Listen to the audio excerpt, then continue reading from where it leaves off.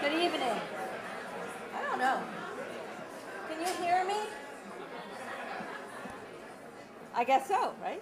Okay. John has asked that I remind you of two things. The first is those who are uncomfortable that there is an overflow space set up downstairs with chairs. And secondly, that after tonight's lecture, there is a reception for Alejandro downstairs. So before you disappear, please take a moment to have a glass of wine and speak with him. So it's great to see such a big crowd. It's with great pleasure that I introduce tonight's lecturer, Alejandro Zaera Polo, who's an architect, educator, and without a doubt, one of the most important contributors to contemporary architecture's conceptualization and production. A native of Spain, he studied architecture initially in Madrid, followed by graduate work at Harvard's Graduate School of Design. And after a brief collaboration with Rem Koolhaas, he established Foreign Office Architects with Farshid Musabi in 1995. Developing and realizing the project that many of us associate with early Foreign Office work, the award-winning Yokohama International Cruise Terminal, from 1995 to 2002, Foreign Office are currently building internationally an office complex in London, an Institute of Legal Medicine in Spain, residences for artists and researchers in France, several high-rise residential towers in Korea, and thankfully, a museum of contemporary art in our own neighboring Rust Belt city, Cleveland. During this time, Zaera Polo moved seamlessly and sharply through modes of inquiry and production, through writing, building, teaching, and leadership. And I'll just say something briefly about each of those. It's been suggested Alejandro's early writing inaugurated a materialist critique that departed from the critical theory of the 1980s, influenced by complexity theory and the work of American design theorists Jeff Kipnis, Sanford Quinter, and Greg Lynn. He remains a prolific writer, publishing, and this is according to my cursory Avery search this afternoon, over 40 articles and essays since 1989, including a most recent one that intrigued me, Patterns, Fabrics, Prototypes, and Tessellations, where he argues that patterns have cultural and political possibilities far beyond decoration, enabling new practices to address some of the crucial problems posed by globalization, including the dichotomy between tabula rasa and contextual thinking, and the articulation between the local and the global. Through a two-part essay in the journal Log that many of you know of, entitled The Politics of the Envelope, which will be a conversation session in Princeton's lecture series early next week, he examines the building envelope as a reflection of technical, cultural, and political issues. Alejandro has published extensively as a critic in professional magazines worldwide, including El Croquis, Quaderns, A+U, Harvard Design Magazine, and has contributed to numerous publications such as The Endless City, curated by Ricky Burdett. Foreign Office's building projects are known for fascination with form and material, shifting through scale and amongst domains of urban design, architecture, and landscape. In a sequence of projects that has preoccupied me are those that design critic Bob Somol calls the first to extract and translate successfully the possibilities of landscape through the problematics of architecture. In their 1999 competition scheme for Downsview Park, the park's form is determined by the operation and intersection of its systems, providing a flexible infrastructure for change and adaptable use. Towards that end, the scheme evolves by the reorganization of topography into circuits and ridges that accommodate seemingly disparate uses, from wildflower meadows to extreme sports. In Yokohama, building as object is suspended in favor of what has been called the thick 2D, a ground configuration replete with terminal uses and urban park, maximizing possibilities for urban interface in a section that is woven, not stacked. And a few years later, in Southeast Coastal Park in Barcelona, 2004, topographic manipulations guide both views and flows of people, protect from coastal winds to enable vegetal and human livelihood. The generative concept of dune morphology sponsors both diagram and detail, where a custom set of tiles laid in bifurcating rhythms and set in various inclinations sponsor vast programmatic potential. This hardly needs saying that the work of Foreign Office, those mentioned included, have been widely published, exhibited, and awarded. The office was represented Britain in the Venice Biennale in 2002. Finally, in addition to his theoretical and built contributions to our discipline and profession, Alejandro has a critical voice in architectural education. Dean of the Berlage Institute in Rotterdam until 2005, he now occupies the Berlage Chair in the Technical University of Delft. Prior to this, he was a unit master at the AA in London and a visiting professor at institutions internationally, most currently as a visiting professor at Princeton. Most important, perhaps, is the role he plays as architecture's advocate outside our institutions. He's currently a member of the Urban Age think tank at the London School of Economics and advisor to the Quality Commission for Architecture in Barcelona and the Committee for Urban Development in the City of Madrid. On a personal note, I've had the pleasure of meeting Alejandro on only one occasion, this fall during the Delphic Games in South Korea. Although he didn't pick our scheme as the gold medalist, I did experience later in the evening a greater prize, and that is Alejandro sings a mean karaoke. So please join me in welcoming Alejandro Zaera Polo.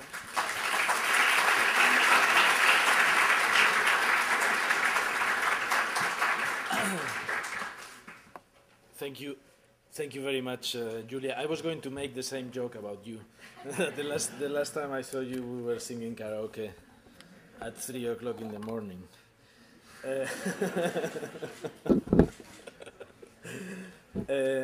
Okay, so the presentation tonight is a very long presentation. It's a kind of compendium of reflections made in the last few years in the work of FOA.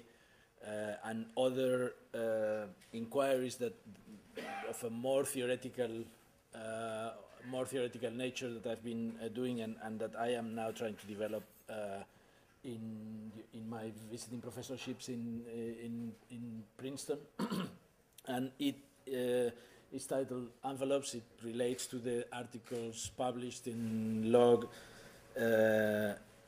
And is basically my current line of research.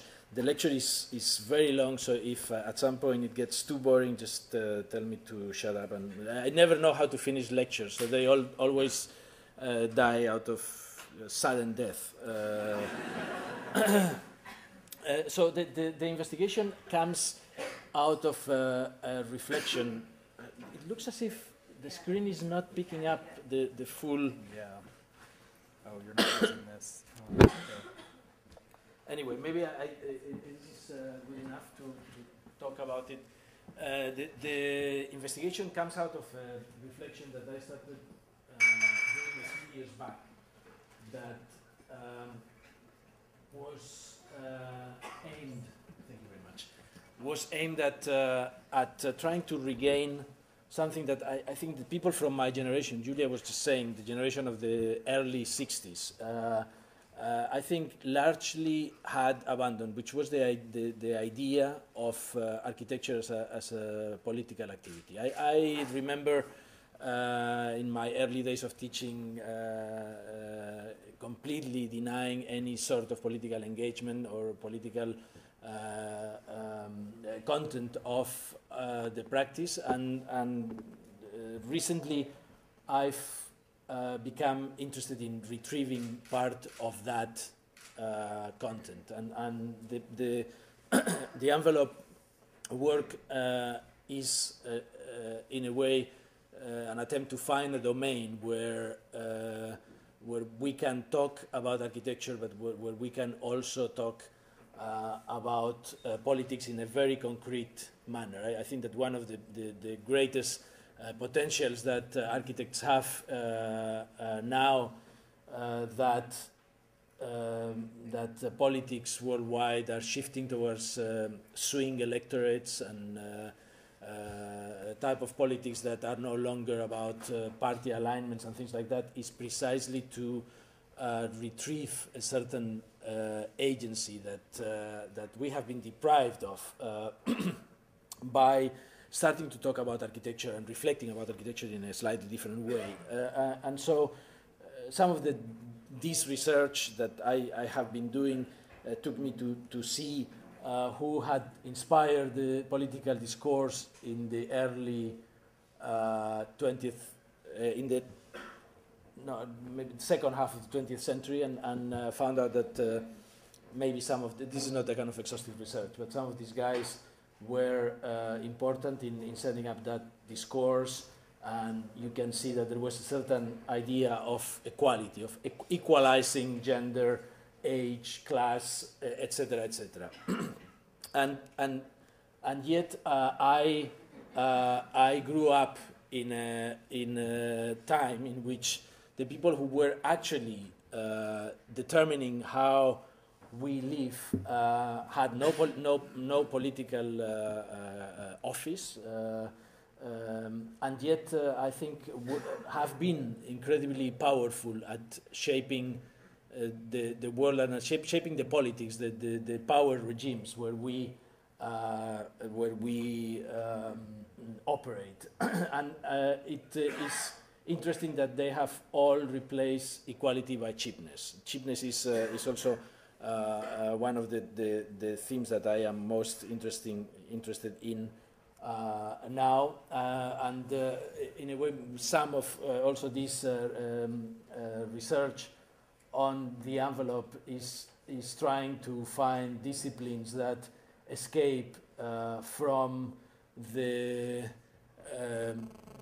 position where architects like myself or the people in my generation have been educated to perform, which is to operate in that upper area.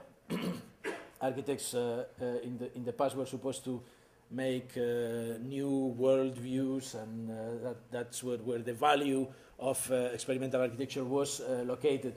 And I think by trying to address one particular issue of the building industry in a systematic manner related to politics, what I am more interested in doing, since this is already an oversubscribed club, is to engage in this world, which actually shapes, in this particular case, in the clothing industry, what people wear, 95% of people wear. That's where I think that the political opportunities are, and that happens not only in the clothing industry, which is closer to architecture, but in also in the airline world, for example, where we have the kind of glamour of the old airlines, expensive airlines, and the cheapness of JetBlue. I just flew in with JetBlue,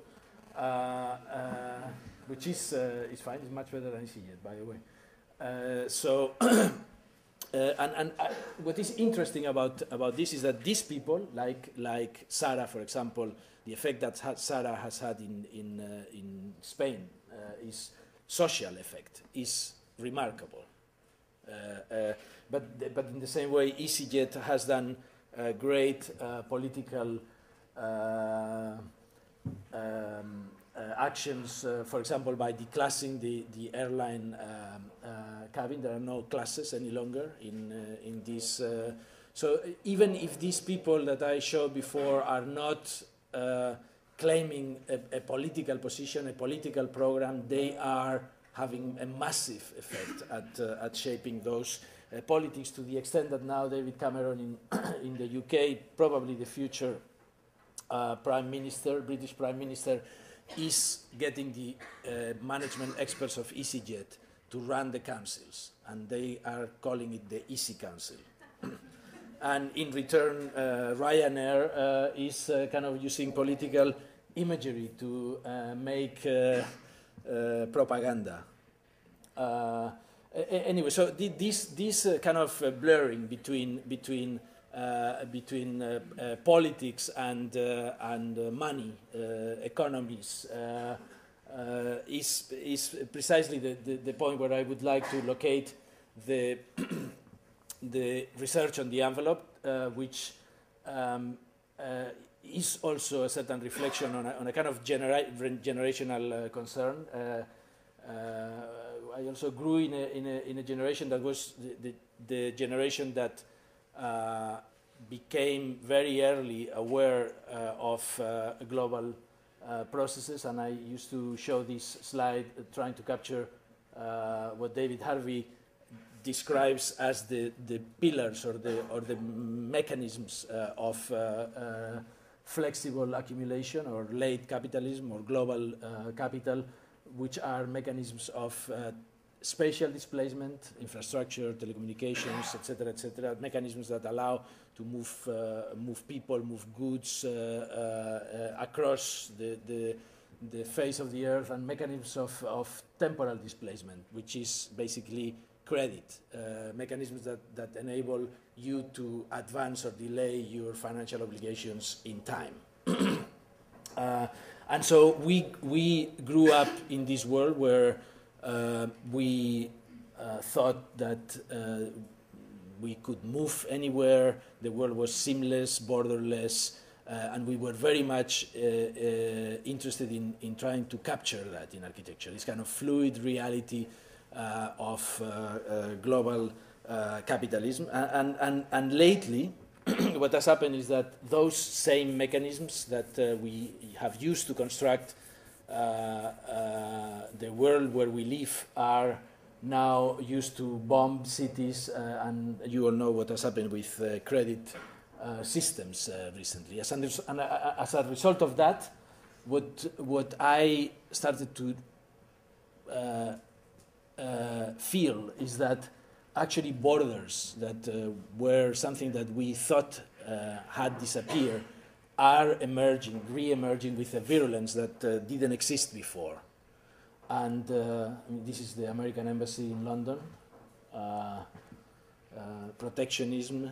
So borders are re-emerging. Borders, limits are a new problem that at least my generation was not concerned with, because we were concerned in embodying flows and embodying liquid forms, and Yokohama is very much a kind of exploration in that sense. And so, and there are other issues why limits are becoming important. The planet, we are realizing that the planet resources are finite. We know that we are walking towards the abyss if we continue consuming the amount of energy we are consuming and producing the carbon emissions that we are producing. And actually, most of these things are resolved, are addressed in the problem of the envelope of the building. Basically, the envelope of the building accounts for 70% of the possibilities that you have, or not 70, I say 70, but for a very large percentage of the possibilities that you have to regulate the energy exchanges between the outside of the building and the inside of the building. That's why I also thought that this other new consciousness was adding even more reasons why, if we want to be relevant in the next few decades, the key issue that we need to investigate is the issue of the border, of the envelope, of the limit of the building. And so we have to come to terms with the fact that we don't live in a borderless world. What is happening now is that the world is systematically reconstituting borders. There are no longer the old borders, but there are new borders, and we need to determine them. So that's why I propose this experiment of trying to develop a new theory of the envelope that basically comes to say that if in the past architects were primarily using the plan and the section to make their political stance, the panopticon or the pilotis and the plan libre are a very good examples of how architectural devices were at some point invested with political content. I think that in the next few years we probably need to bring together theories of representation and technologies of environmental performance into a new theory that can bring those two things together. And as a hypothesis, which is obviously a test, is not a finished theory. What I am trying to do, and what I'm going to use as the backbone of the explanation of our projects, is the idea that envelopes. I mean, there has been in the last few years also a lot of interest in the field of architecture about the surface as a problem. And by talking about the envelope rather than talking about the surface, what I'm trying to do is to expand that definition. I'm not concerned with the patterns of the surface or how to produce the patterns of the surface. I'm not concerned about the surfacial effects that we can produce. We know we can produce these things. I think what is crucial to address is the relationship between those patterns, those systems of construction, and the massing of the buildings, the aspect ratios of the building. So the theory is that we can actually draw links between between the aspect ratio of an envelope, and I'm talking again as an envelope as the sum of the facades and the roof. Another one of the things that has happened is that right now building technologies are treating facades and roofs increasingly in a more similar way. So try to theorize the envelope by keeping that separation, I think is probably not the right way to address it, and that's why I'm looking at the buildings as enclosures that contain certain potentials that have to be explored and can be related between the way we treat the surface and this aspect ratio of the enclosures. So there are four types that I call flat, horizontal, and this is basically my hypothesis, and probably it's an incomplete hypothesis. It needs to be developed, but that's where I start from. There is flat horizontal envelopes, flat vertical envelopes, spherical envelopes, and vertical envelopes. And those are the four basic categories in which I'm trying to structure this theory of the building envelope that hopefully will bring together surfacial concerns with climatic problems, with representational problems, and hopefully political opportunities. So flat horizontal envelopes are envelopes like this one.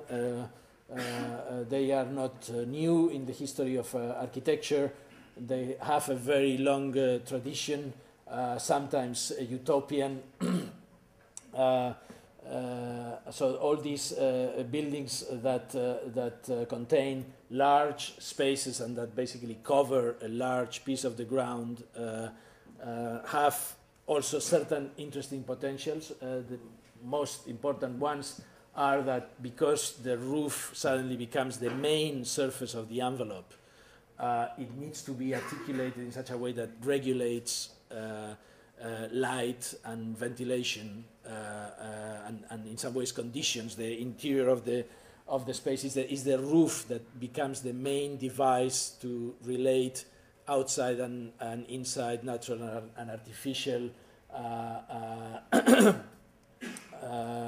and what is interesting, as I think, as a perhaps political opportunity, is the fact that these buildings are usually so large that sometimes, or very often, even if in a picturesque manner, they have to decide whether nature is inside or outside. And it's very common. You go to airports, you go to shopping malls, and there is some attempt always to replicate nature inside. by putting bamboo gardens or these kind of little demonstrations of nature that you find inside of the airport. So the roof is making the border between the inside and the outside, but it's also making certain statements about the artificial and the natural. And it gets even more complex when these buildings become so large and the technologies of roofing become also naturalized, that these buildings start behaving as a ground, and therefore open another, I think, political potential, which is the manipulation of the ground, the destabilization or restabilization of the ground as a political opportunity. Because these type of buildings are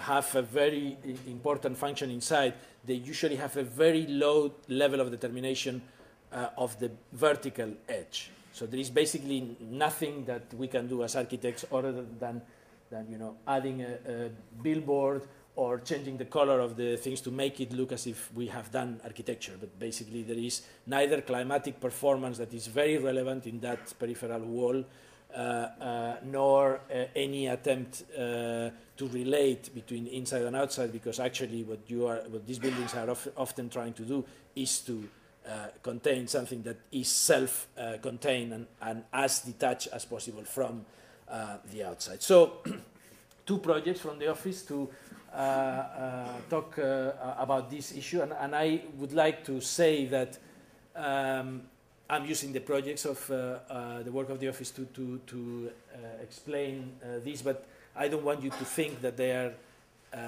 exemplary in any way. They are probably the indexes where I've been able to identify those potentials. And maybe there are timid attempts within the limits of the projects to address some of these issues. This is a shopping center finished in Umraniye in Istanbul 2 or 3 years ago. In this location, on the Asian side, infrastructural node next to IKEA. IKEA is the prototype of the flat horizontal envelope, the most paradigmatic example of the flat horizontal envelope, which is this kind of abstract box that is deployed onto the ground with no attempt whatsoever to mediate with the ground, and with no attempt either to produce any relationship between the inside and the outside. And so, in a way, this project became an exercise to criticize the status quo of these blank boxes. That's the ground before we made the building. That's the wall, the party wall of IKEA. And what was interesting was to realize that the ground was basically clay, was red earth. And then looking at old pictures of Istanbul, we realized that Istanbul is a city of green and red because of it's a very green city. It has this kind of clay ground, and if we were trying to challenge the status quo of this deployed box on the land, perhaps one of the possibilities was actually to use the palette of the ground, to merge the project with the ground in the way in which IKEA doesn't do it, and by doing so, hopefully try to destabilize the ground, to make something new of this ground that IKEA also doesn't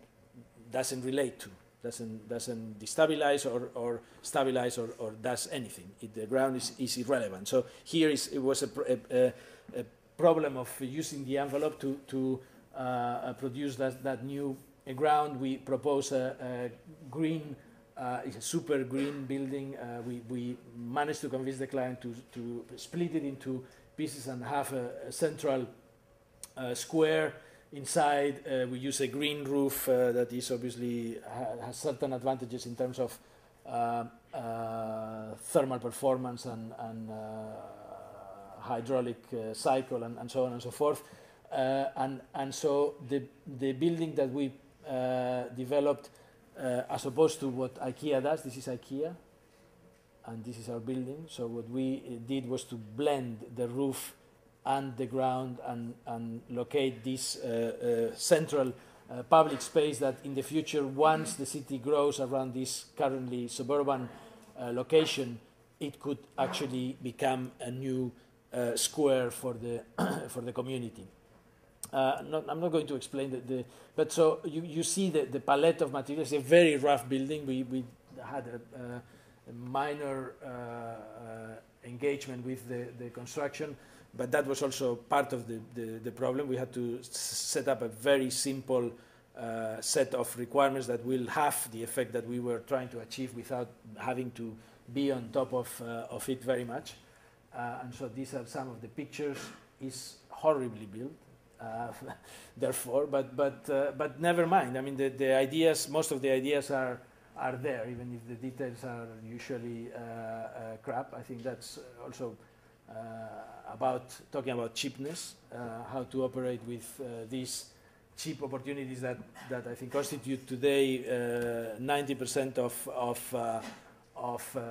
95% of the work that architects have and are taking as irrelevant endeavors because they are not expensive, they are not well considered. I think actually those are the places where we can make important differences. Daylight and natural ventilation are used also as a way of shaping the landscape in the roof.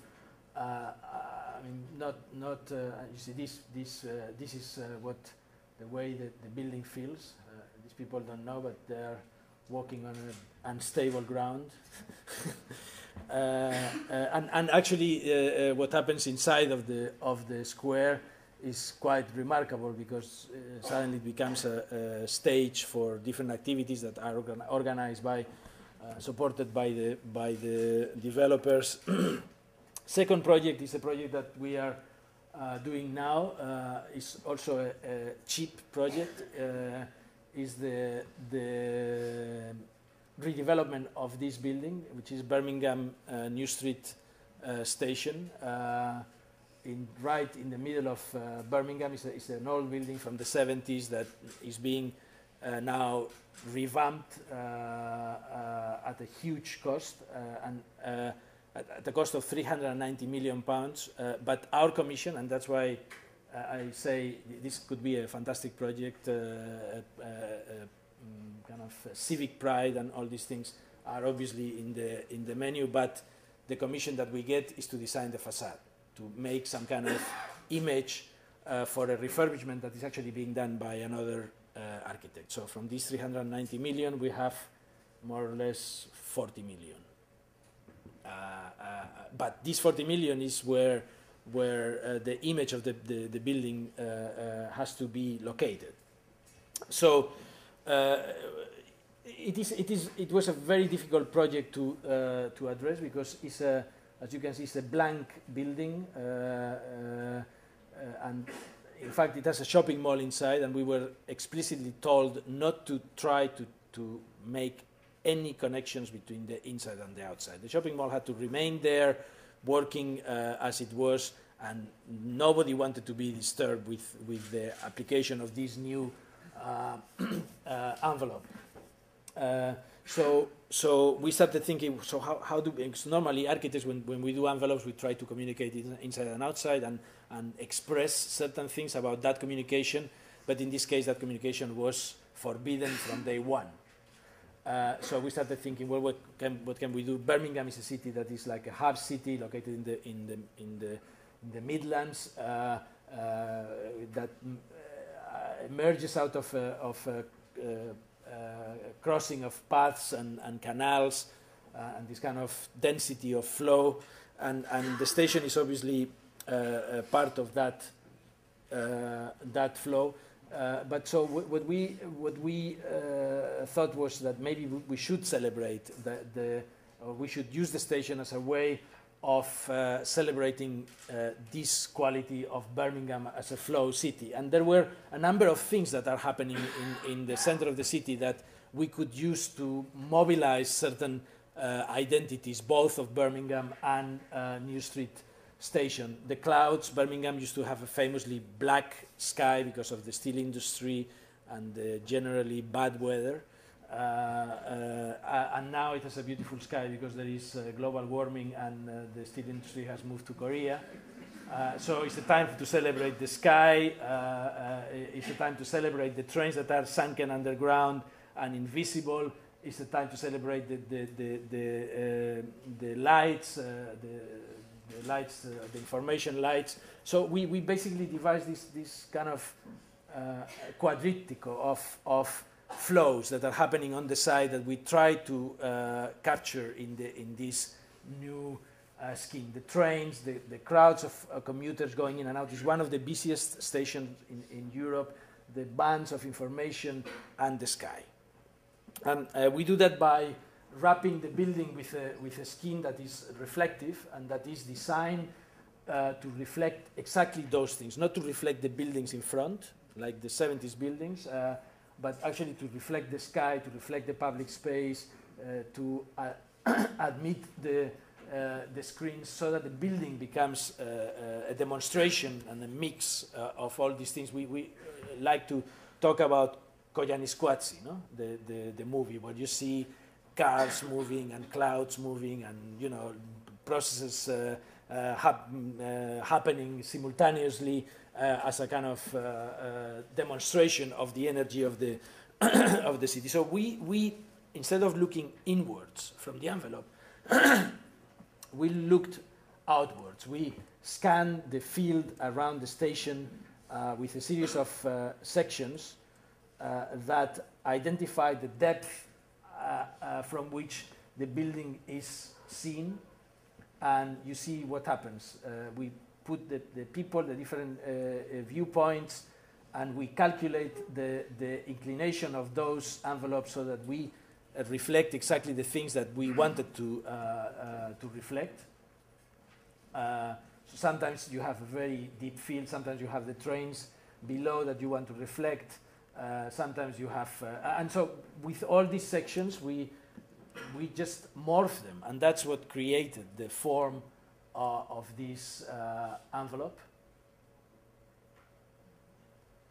that is supposed to represent the station and represent maybe Birmingham as a city that has this particular past, but it's all like something attached to the building. We are not looking inside, we are only looking outside. I think what is interesting about this envelope and the cheapness in which we have to operate is precisely that cheapness forces us to invent perhaps an alternative to more conventional types of facades. This is the way, it's actually a huge thing.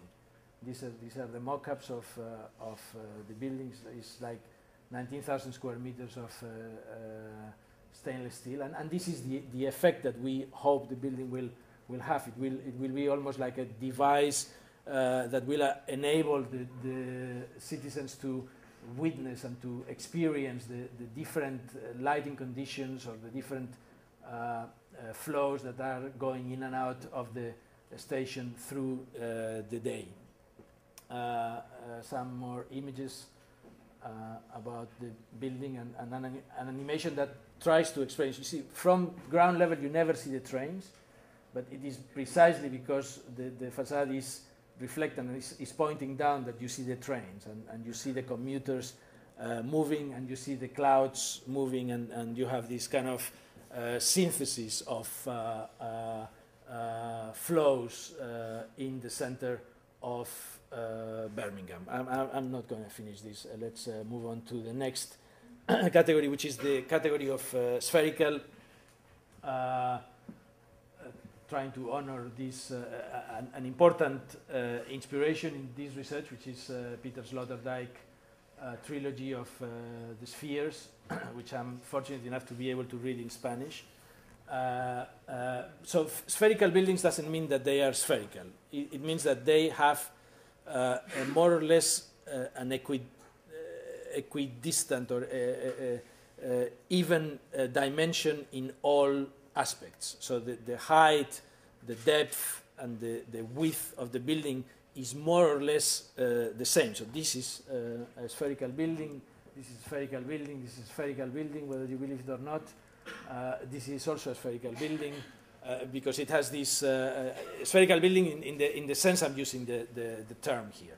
And I think that what is spherical buildings have a long tradition of engagement with the representation of political ideas or ideologies, primarily because they are buildings that are difficult to function without air conditioning.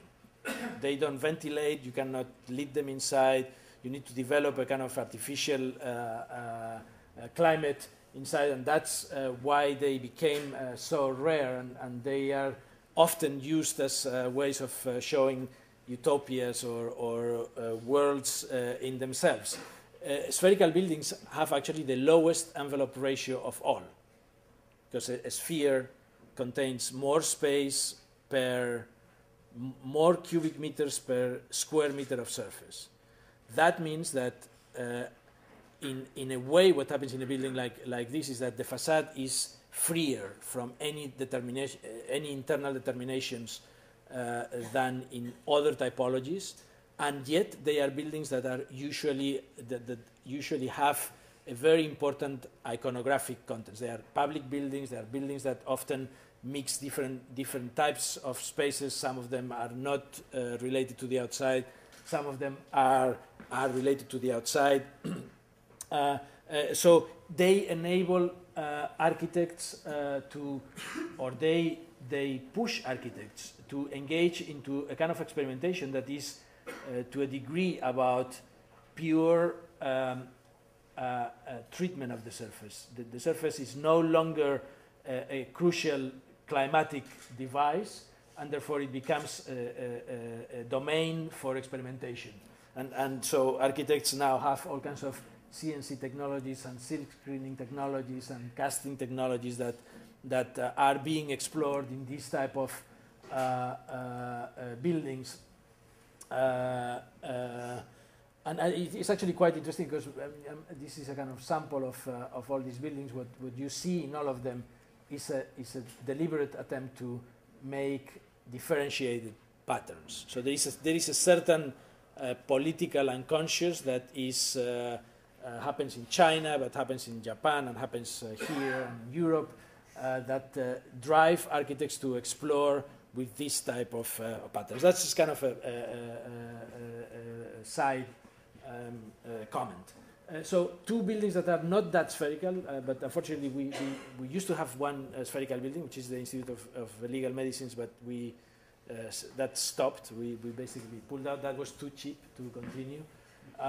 So now I'm going to show two facades that are for buildings that are more or less within that type of envelopes that enclose a space that is equidistant in all dimensions. One of them is this building, John Lewis. We had to do that project there as part of development in Leicester.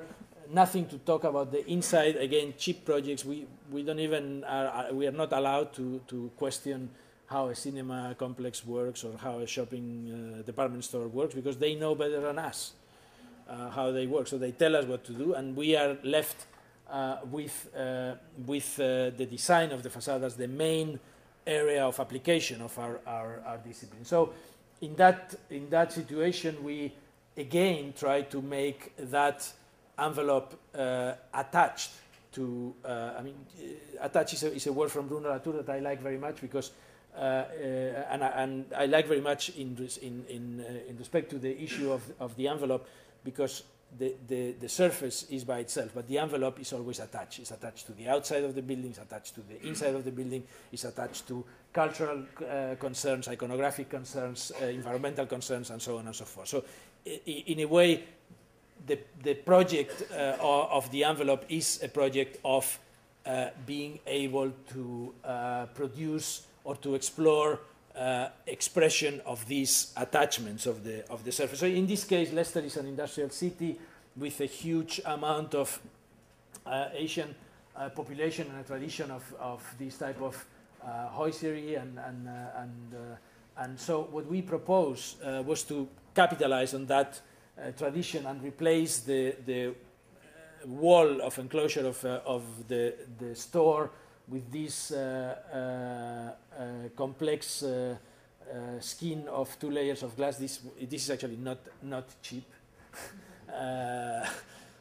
But we were lucky enough that the client bought it, and so what we did was to take a pattern that was from the archive of John Lewis, who was the final tenant for the building. We selected a pattern based on the coverage of the pattern because we were interested in a certain amount of G value, shading coefficient of the facade in order to achieve certain environmental performance, and then we redrew it, and we redrew it in a way that by having these 8 different tiles, we can shift the transparency slightly. So it's a pattern that appears continuous.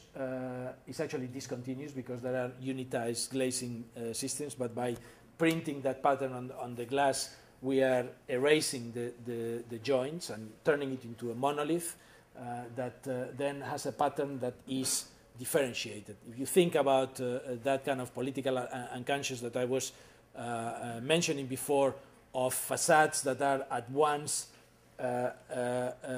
monolithic and differentiated, like in Beijing, this is part probably of that same attempt of capturing that political unconscious. So the pattern was scaled up for ergonomic reasons so that it will embrace the heads of the people inside, and it has, because it's double, it has an interesting effect, which is that when you are inside, you see through, you see through, but when you are outside, you don't see because the two patterns overlap.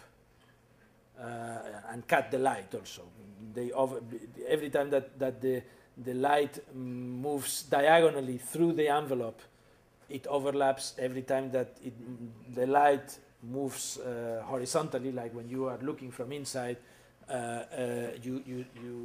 it's more transparent. So that is also some of the effects that were produced in this building that, as you can see, picks up, sometimes reflects, because it's a reflective silk screening, the one that we perform on the glass. It makes the divisions of the cladding disappears. It captures the light and the shadow. It makes some areas transparent and opaque, depending on how the light around the building is. It acts as a kind of Chinese lantern at night, changes colors. Next spherical project that is now nearing completion in front of the dome in Greenwich for a College of Design and Communication. We were given a very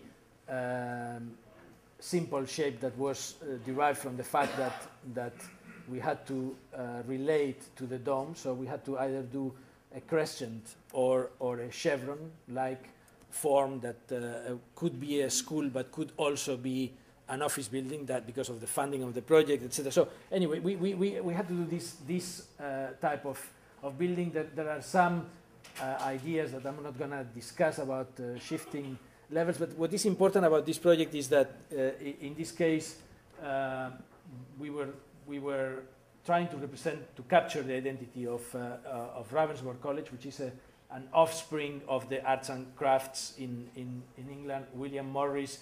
We had to stand in front of the dome, which is a huge mass with no scale, and so the idea was that what we were going to do was some sort of silo, wallpaper silo, where as opposed to what happens in schools, which is that you see always the stratification of the different floors. We were trying to destratify those floors, first of all by doing what I showed you before of using a system of split levels that enhances the diagonal movement through the building, and then making that pattern of perforations that will turn the building into some kind of mysterious mass where you don't know any longer where the floors are located or what is happening behind. And we did that by resorting not to flowers but to tile that is derived from Penrose tiling, non-periodic tiling system that uses three pieces, a triangle, a fat pentagon, and a thin pentagon. That's how they call them. And that covers the surface in this way and enables us to have different sizes of perforations. And so these are different types of perforations. And then what happens, you see the split levels. You see that the floors change, and between two floors we always have two lines of windows, because when the floor changes to the split level, suddenly, and so that's the way in which we blur from the facade the presence of the floors that is characteristic of school typologies and form that very abstract mass in front of the dome. And what we did here is to identify the programs within that volume and also the exposure to the sun, and use that as a determination of the size of the windows that had to be used around the building that allowed to produce different lighting effects.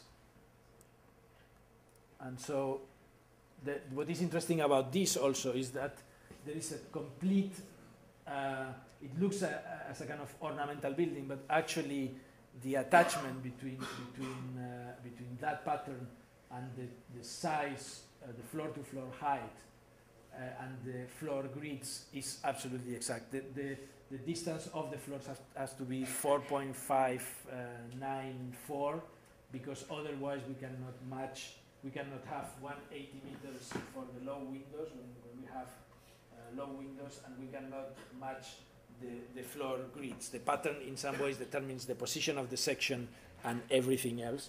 And the pattern changes, as you can see, every time that the perforation changes. Maybe there are better images here. You see when the perforation becomes bigger or smaller, the tiles are coded in such a way that they relate to the polar, the center of the polar array. And as the things change, the pattern around these windows also vary.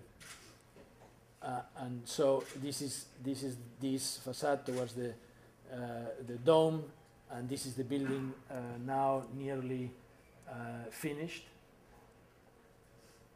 You see basically how every time that the window is different, what happens around the window changes automatically colors. This is the atria inside. I'm not going to basically, these are the perforations of the atria and how the windows appears. The windows appear in those perforations.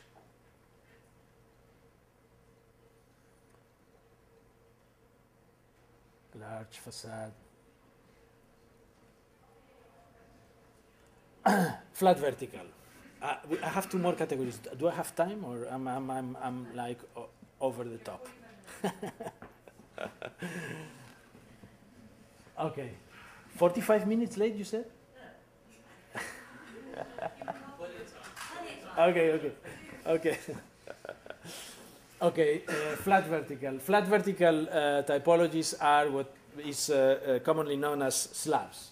And what is interesting about slabs is that they constitute 95% of the typologies, urban typologies built after the Enlightenment. So they are an effective floor depth or bay depth that optimizes daylight and ventilation for a particular use, and then they are densified, and that's why they produce slabs or bent slabs or these kind of organizations that we know make the cities where we live, as opposed to the old cities, which is this Le Corbusier drawing that talks about how those patterns of flat vertical organizations unfold into new future organizations that I think is quite interesting to explain the concept. One of the most important things about this typology is that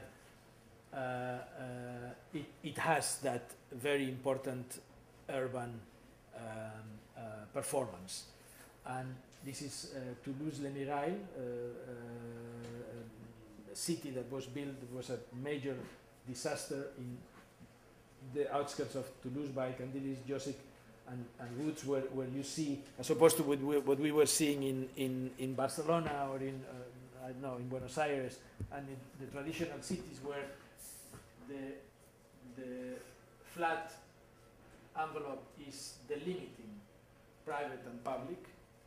In these modern cities that Le Corbusier starts, there is no longer back or front or public or private. The ground in this kind of welfare state has become all pervading, is all public, and therefore there is no point of establishing those differentiations. And so in the way in which these typologies are deployed onto the ground, we can produce incredibly important effects. So there are other examples of these typologies in action also failed, perhaps because they failed to make something that was seen as anti-democratic when these things were built, which is to accept that it's important that in cities parts of the ground are private.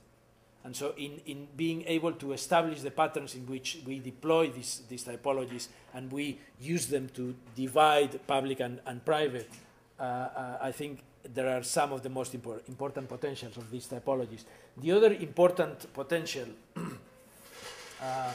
we talk about politics, is that in this typology, the envelope, as opposed to what was happening in the spherical types, performs at the same time very important environmental functions and very important iconographic or representational functions, and both coincide in the envelope. So shades, types of fenestration, and so the history of architecture is full of examples of how the flat vertical types represents cells or a kind of building built by accretion of units, or as opposed to that, an envelope or a building built by repetition of building components that gives priority to that surfacial entity. And again, we go back to these are contemporary attempts to deal with the problem, and you see that as opposed to these Miesian and Corbusian types in which everything was being repetitive, that also as this kind of political unconscious, contemporary political unconscious, is no longer possible to make a building like this.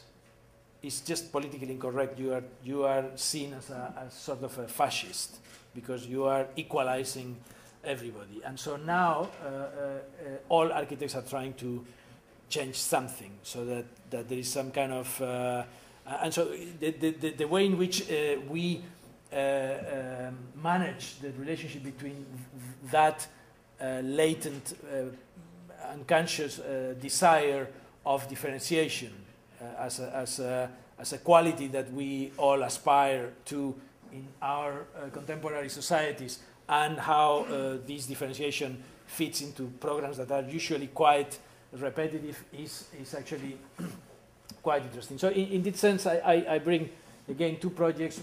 This one made in the outskirts of Madrid for social housing, where we were giving the freedom to locate our building in that site, and there was supposed to be a park. So we decided to concentrate all the mass in one bay facing the park, so that and make all the units through units, so that on one side they will look onto the park, and on the other side they will look onto a private park that is the cover of the parking. The building was limited to a certain height, and that immediately took us to a very deep building in order to locate or to host all the units in that front. And once we did that, we realized that because we had a very low facade ratio, we could perhaps think in the possibility of making an all-glass social housing building. That was the kind of idea that we started with, which was this thing. But then we realized that in Madrid, in a kind of east-west orientation, that was going to be an oven. So we decided to cover it with a skin that will contain a buffer zone of terraces.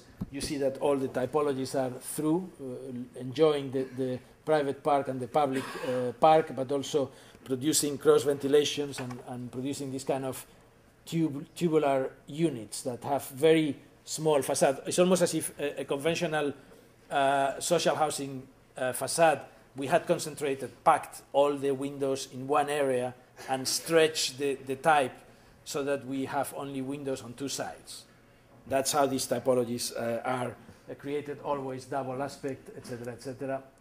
And so this is the kind of invention, which is this folding screen that we derived from some local traditional prototypes of solar shading devices, and that at some point we thought it would be an interesting idea to use bamboo, to use a very cheap material to instead of using zinc, perforated zinc, which is what we originally thought. We convinced the client to use this. And so that's how this solid block with folding screens work. And you see the conventional typologies trying to differentiate. I think what is interesting about this for me, or the achievement that I see here, is the possibility of producing that differentiation, but not by forcefully painting things with a different color or introducing interesting details to make that the expression of the building, but using the environmental desires of the different inhabitants inside of the building to produce this varying pattern and yet consistent in its nature and its detail. This is how these galleries work when they are closed and when they are open. Next project, also part of the kind of flat horizontal office complex in the city of London, in this location, very disorganized fabric. Basically, the client told us to make 3 central core office blocks that were limited in height by view corridors and other complex regulations that we have to endure in London. This is the first default extrusion of the site into these 3 buildings, and then the chiseling of these extrusions in order to allow more daylight to the neighboring fabric, or self-protect the facades to the south. A number of manipulations of those basic extrusions that we went through, and then we regulated by the fact that we knew that we needed to use a unitized glazing system or facade system to wrap those envelopes, and the possibility of making integer numbers or integer cuts of those units is what finally fixes the geometry of those envelopes that have this kind of curious gem-like quality, and that therefore we needed to build in these are the buildings. This is kind of totally conventional central core buildings.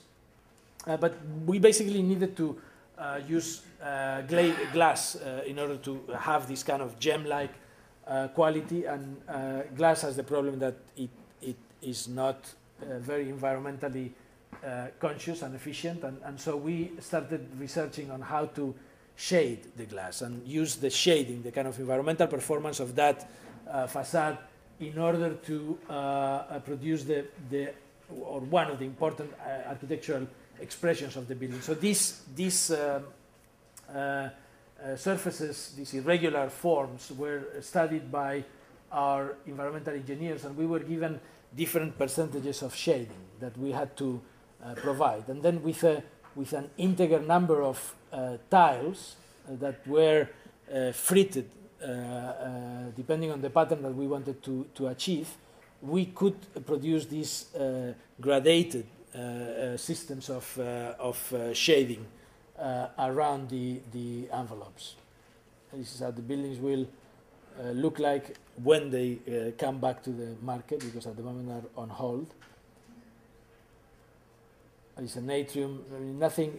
Maybe what I brought is, I don't know if this is gonna work. No, sorry. There's quite an interesting animation of this, but let's move to the last typology, which is the vertical type.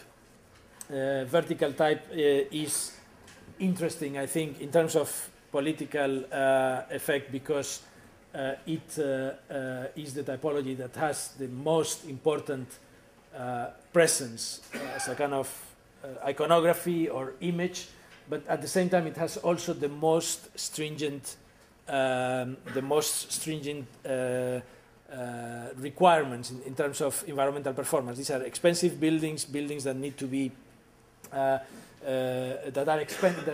need to be very carefully measured. So at the same time, you have this incredible political opportunity on the to express a certain even national program, like in the case of these buildings. That is North Korea, Pyongyang. So I mean, you have this kind of situations where you see a very efficient form then being clad with an image, and that relationship between the image and the environmental performance is, I think, what is most interesting. Environmental performance. This is Hong Kong, where the envelope is actually not trying to be iconic or iconographic in any sense. Is the pure embodiment of efficiencies of daylight and ventilation. Every room has to be ventilated. Every room has to have daylight, and therefore you end up in these incredibly complex envelopes that have a certain performance, and that's how they are organized. So between those buildings and these buildings, there is the tension where I think the tension that I think we can explore as a field of political opportunity. Other examples of towers. This is Dubai. So you see between these type of buildings where nature is embedded into the envelope. I mean, the interest of Hong Kong and Southeast Asia is that culturally, climatically first, because it's a humid climate that needs ventilation, but also culturally, Asians don't like domestic spaces that do not have a very close relationship with nature, as opposed to Middle Easterns or Westerners, where high-rise living in the United States is about air conditioning and mechanical ventilation of the toilets and pressurizing of the cores and totally artificial devices that are actually keeping the building alive out of consuming energy.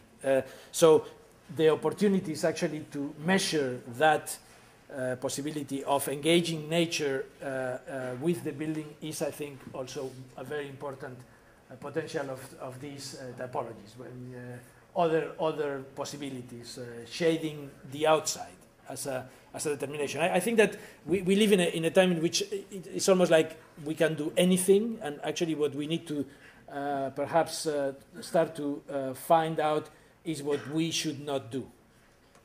And in a way, this research, this is our own research on envelope ratios, where you see buildings in Korea or buildings in the UK having ratios of from 0.38 square meters to a square meter of floor, to buildings in Southeast Asia where you have 0.84 square meters per floor. That is a number that probably developers and people who are in the building industry know very well. Architects know nothing or cannot use them effectively. And I think that is a type of investigation that I am particularly interested in, because these numbers express the level of artificiality of the space inside. So some examples two examples. I'm going to explain quickly two examples of how we have explored in the past the articulation between efficiency and expression as a trying to regain again consistency in these typologies that now are often delivered by totally independent professionals. Some people does the core, other does the layout of the floor plates, and somebody else comes and wraps around with a funky facade. So in a way, the project that I'm interested in and that I am engaged in is the project of resetting those attachments that will make the envelope perform again, not just as a decoration of a scheme. World Trade Center competition. Not competition, actually. That was the commission from Max Protege, and that was our proposal, which was to split the mass of the two towers into these 6 towers that had the size of an average lease of offices in Manhattan at the time, and bending the towers so that they will buttress each other and therefore hopefully inaugurate a new typology of high-rise that, by shaping the envelope, has more capacity to keep growing higher and also producing certain lobby effects. But in a way, it's a kind of envelope used in this case for structural efficiency, but at the same time resonating with certain messages that were very much part of what had to be communicated in these projects. Now, these images of people building together something almost like physically were very much part of the iconography that we had to make resonate with those structural concerns.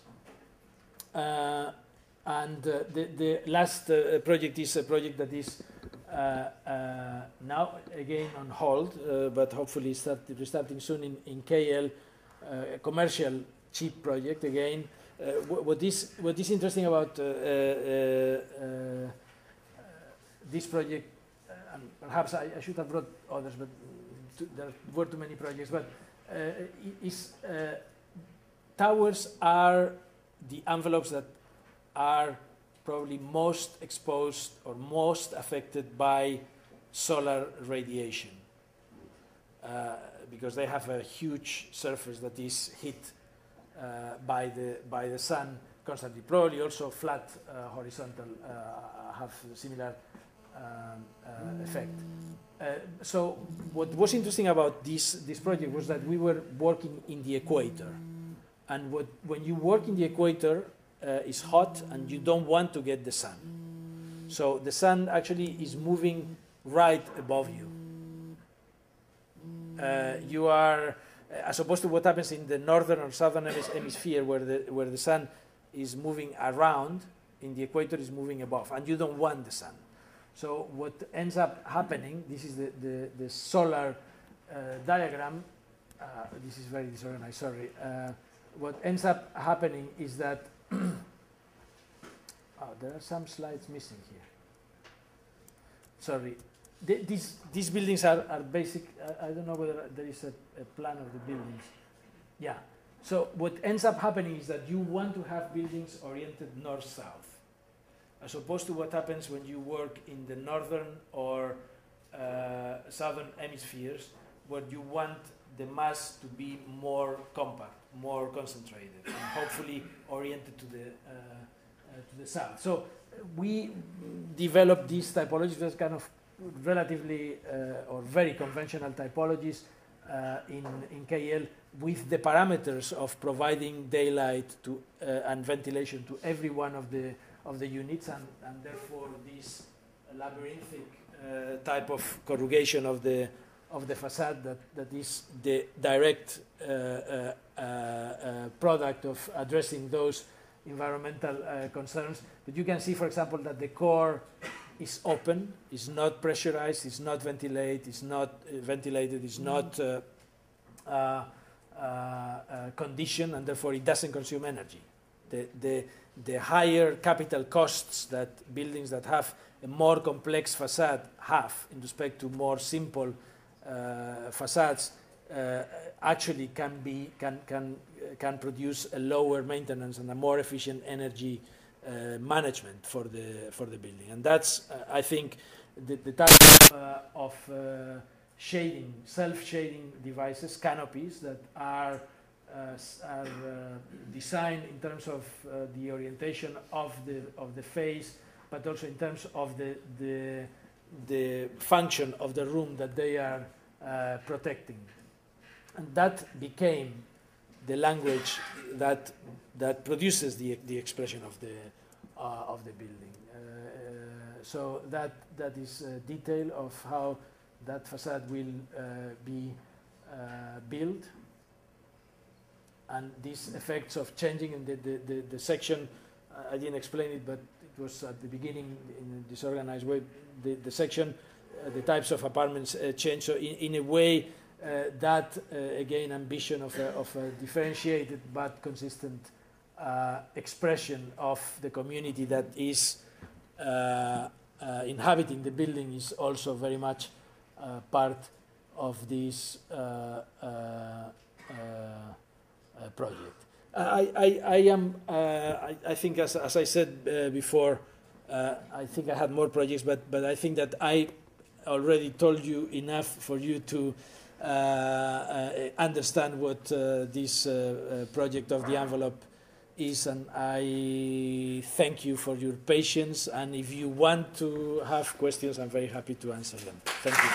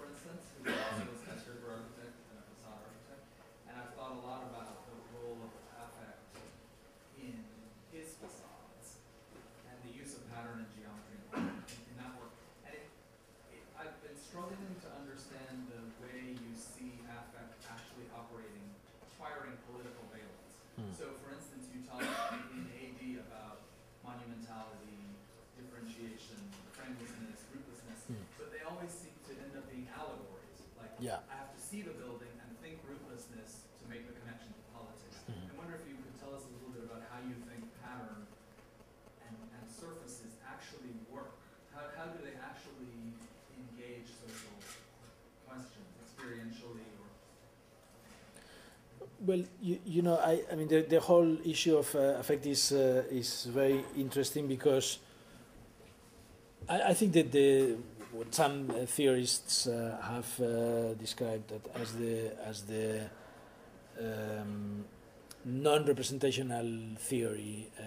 Nigel Thrift and all these people are been talking about a type of politics that are played no longer on a dialectic level, but on an affective level. I mean, what's Brian Masumi talking about Ronald Reagan as the epitome of the affective politician who doesn't really engage in a discourse, but actually conveys a certain message by his own presence almost, is probably what would be a clearest example of how buildings produce messages, convey messages that are almost subliminal.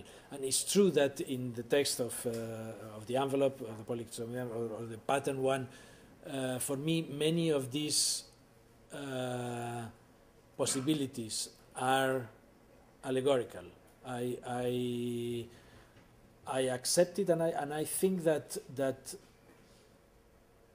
probably those are the most effective tools that we have as architects to engage with this type of politics.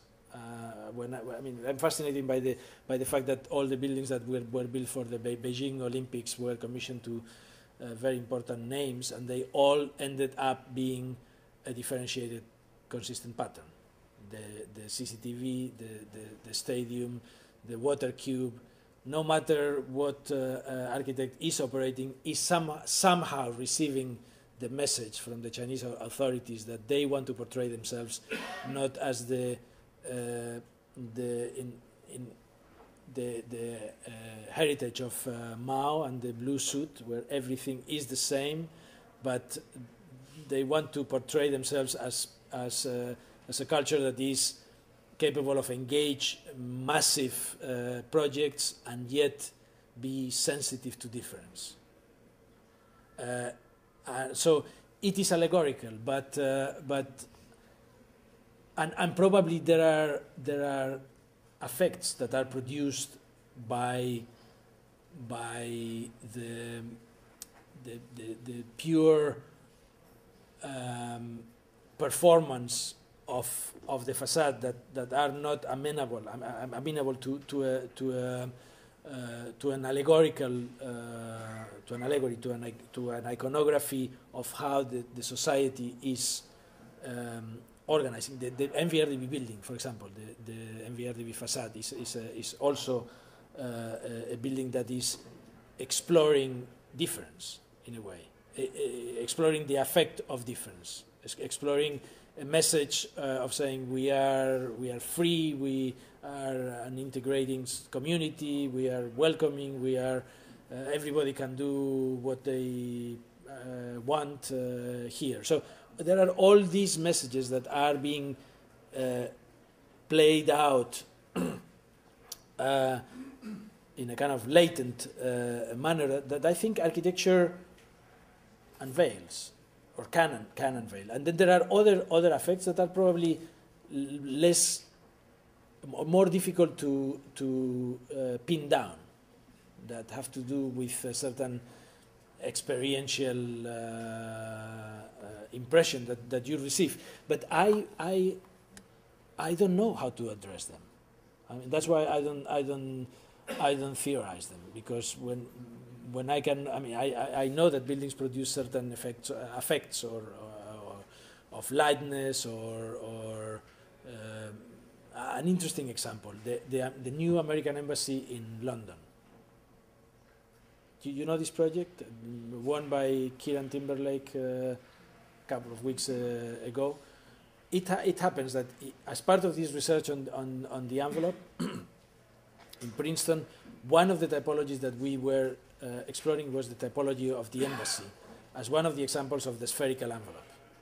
Because embassies have a lot of stuff inside that don't need daylight, they are kind of secret, nearly military places with, and so they end up being quite fat buildings, quite spherical, if you want. And so the spherical group did a research on American embassies. There is a manual of how to do American embassies right now that very few people don't know, but it exists.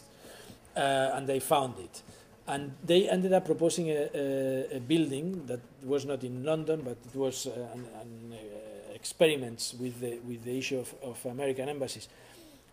And the issue of touching the ground, the building touching the ground, the building defining its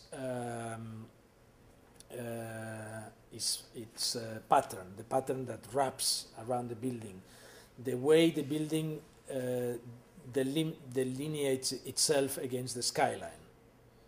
Those are moments in which you are giving messages.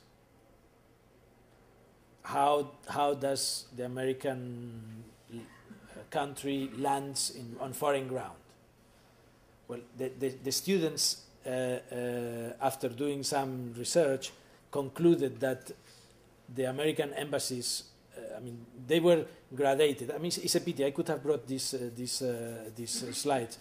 That depending on the level of threat and the level of friendliness between the U.S. and other countries, the buildings needed to have a light touch. That's an effect. That is when the building is saying things subliminally, without debating them. But that's also what is dangerous about the effects, that are things that are like cocaine. They go straight to the brain. You don't have control of what they do to you.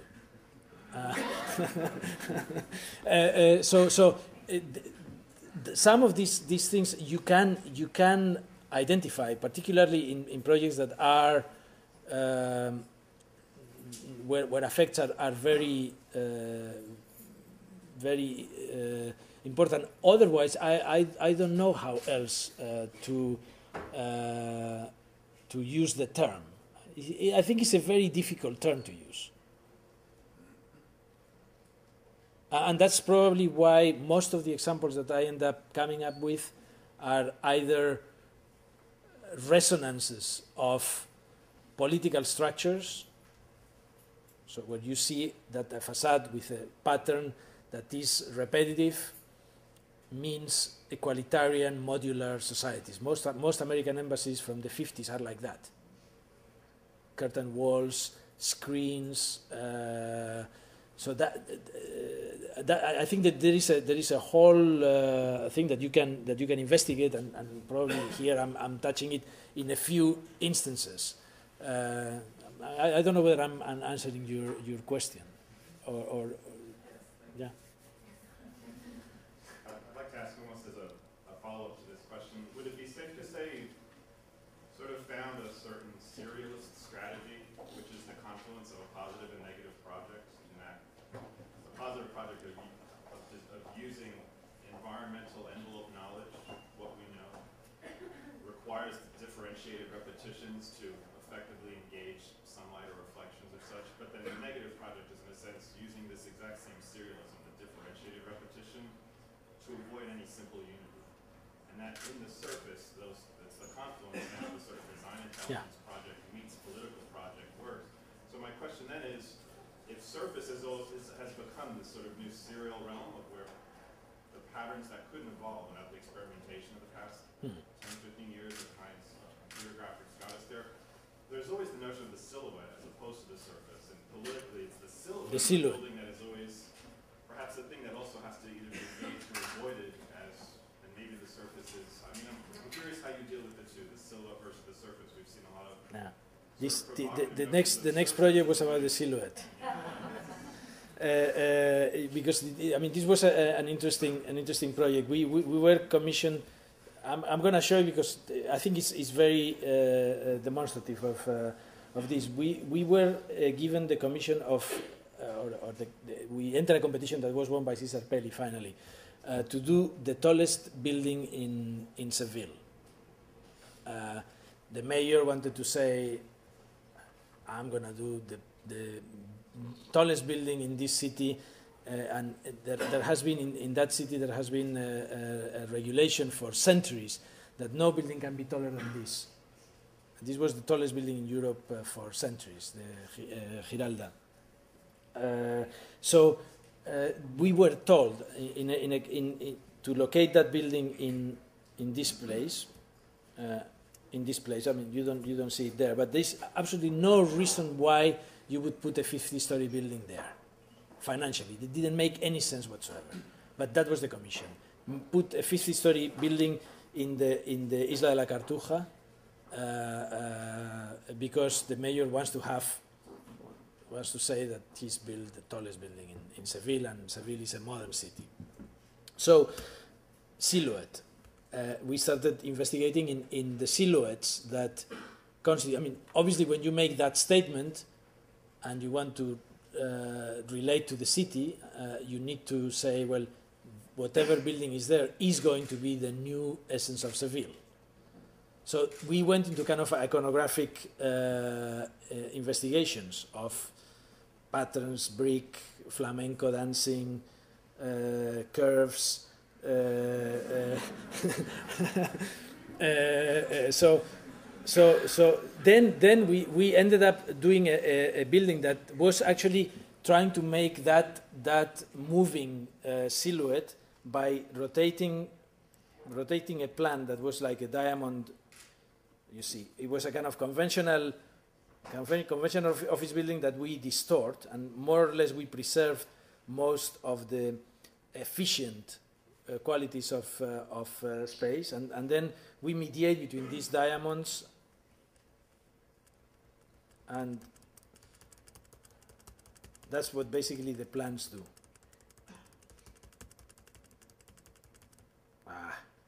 Too many. But you are seeing basically as if you're going up the lift of the 50 stories, and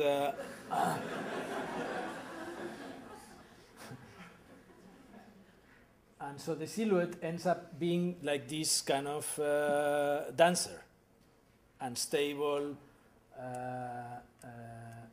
covered with tiles that have to do with other local cultural traditions. So, I mean, I completely agree that the envelope in this case is formed by taking those plans that are a derivation of a conventional office plan and do something with them so that they end up producing effects that have to do with dynamism, instability, the pattern of the dancers with these polka dots dresses that they use, the tiling.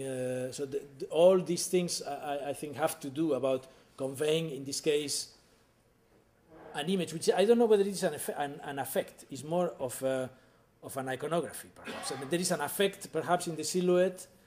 There is an iconography, the use of an iconography of the tiles and the polka dot dresses and the lattices that are typical of Moorish architecture. Anyway, an opportunity to see another project. Okay, if you have other questions for Alejandro, please join us downstairs.